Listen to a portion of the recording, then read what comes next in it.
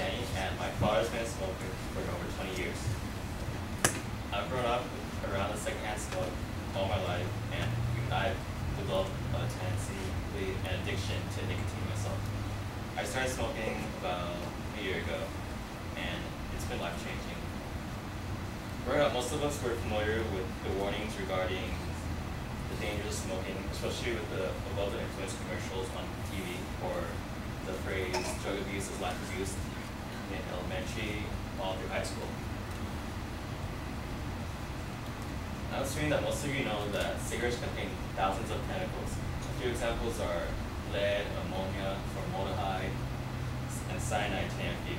Now, why would people knowingly continue to introduce their body to these toxins that will lead to harmful consequences to the addicted individual and to those around him or her? Now, addictions usually start from experimentation leading to one bad habit and eventually leading on to dependence. Most of you probably know someone who has an addiction or had one, whether it's sex, alcohol, drugs, or even gambling. Today I'm going to explain what happens to the brain when a person becomes addicted to something, and I'll discuss what part of the brain is affected, the main chemical that affects the brain, and ways to overcome an addiction.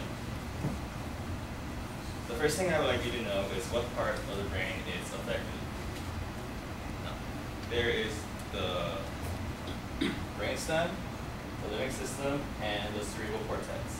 According to the National Institute on Drug Abuse, the brainstem provides basic functions to life such as breathing, sleeping, and heart rate.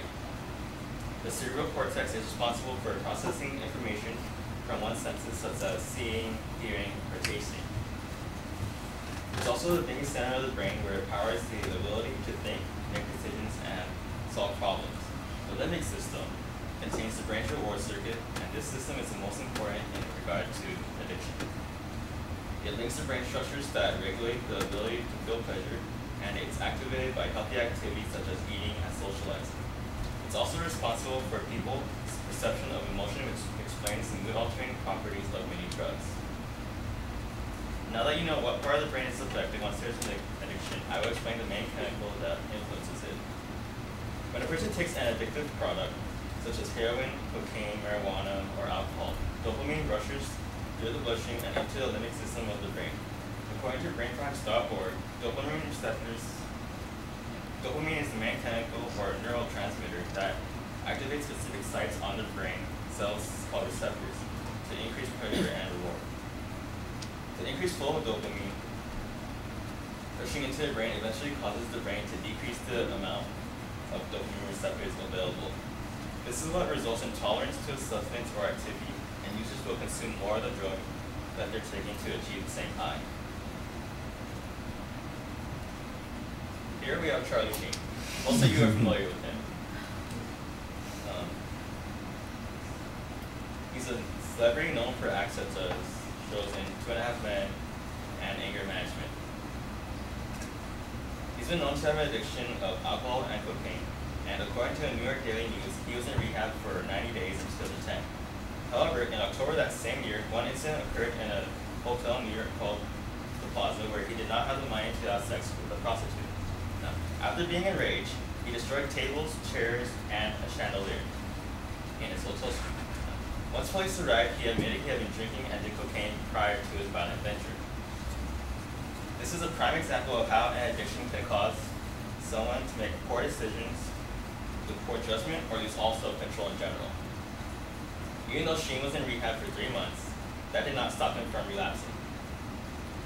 Escaping addiction is not a simple process, since a relapse can occur at any time. According to addictionsandrecovery.org, addicts will experience withdrawal symptoms such as anxiety, depression, social isolation, nausea, and insomnia, as well as anger. Last, I'll explain a few ideas that can help control a person's addiction and deal with their withdrawals. Addiction psychiatrist and mental health expert David Sachs states that there is no single medication to cure addiction, but a long and lasting recovery requires a new way of life. There are several ways to help manage one's addiction. Helpguide.org states that in order to do so, the first step is to want to decide to make a change in one's life. That person will need to seek out options by searching for help from therapists, doctors, and social workers. Another aid to overcome addiction is to reach out for support by leaning on close friends and family who can encourage addicts to continue to fight their problem.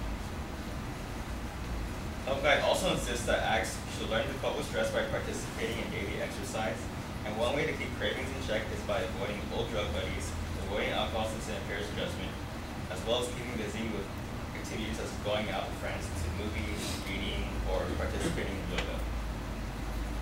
Once things come together, the recovering addict can try to rebuild a meaningful life by picking up new hobbies, getting involved in the community, and continuing to look after his or her own mental and physical health by getting proper sleep and having a healthy diet. These activities will keep energy levels up, which lowers stress, and that will help the person avoid the triggers to relapse once again. With proper determination, confidence, and persistence, it's possible to overcome any addiction. In conclusion, addiction really is a problem and a real brain disease. It isn't just about having not enough willpower to overcome your problems, but really it's something that overtakes your life and is not easy to overcome.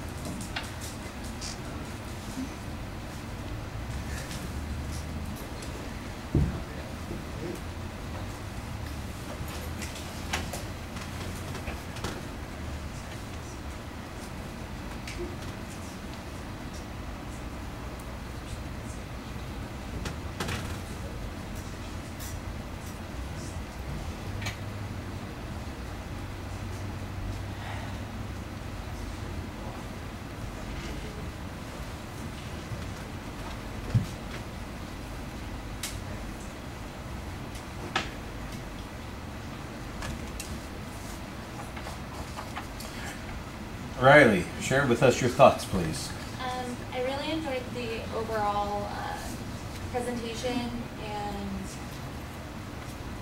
situation about the speech. You seemed really it was personal to you, and you seemed knowledgeable about the topic. In the beginning, when you were discussing what's in a cigarette, it didn't seem like you had any citation for it, but then as you went through the speech, you definitely cited more. The visual aids went along with it, but other than that, I really enjoyed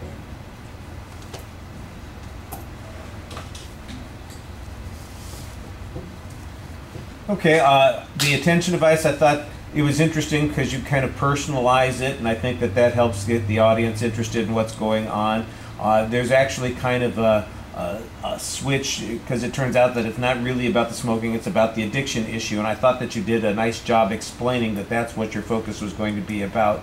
I think you could add a little bit more justification to that, telling us, for instance, the number of people who are addicted to some kind of substance. I mean, you mentioned several types of addictions that people might have, but if you talked about the 50 million people who are addicted to nicotine, the 22 million people who are addicted to cocaine, the 80 million people who are addicted to alcohol, and the 279 million people who are addicted to television or something like that. I mean, something that would give it a little bit more substance there. I think that would help.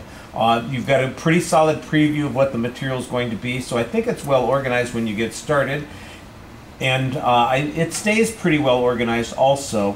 The content issues, like I said, I think you're doing okay.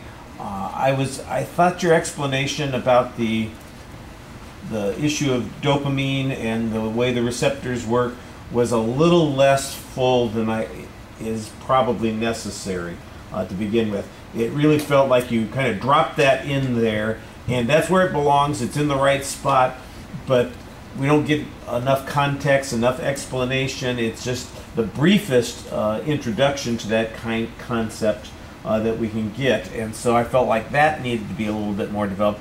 And then the transitions, you've got pretty good visual transitions. You set up the structure at the beginning of the speech, but the language is kind of perfunctory.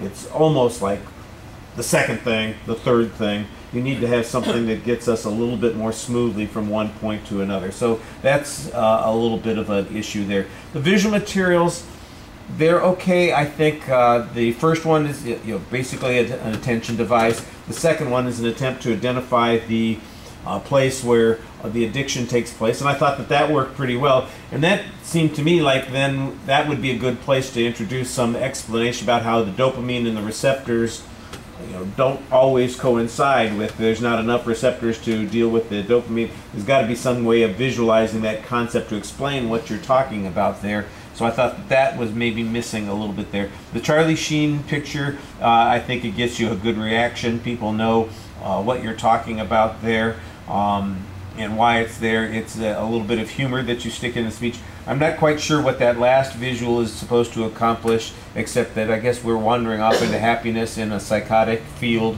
where everything is beautiful. I'm not sure whether that is a criticism of what people are doing or it's a positive visualization of what happens if they actually get through the process of rehabilitation. Delivery issues. There's a little too much reading, and I think one of the problems is that you are so focused on getting what you've got in your notes together that you don't always talk to us. I think Riley said that a little bit too. It sounds like you are not quite as familiar as you should be. A little more practice would make a difference, and then you could talk to us a little bit more. I think you've got most of the basics. You're doing a good job on. It's, like I said, well organized. You followed directions on most things. These are things to fix and make better, and there's room for growth on all of these points. But you also did a good job on a lot of things too. All right, thank you.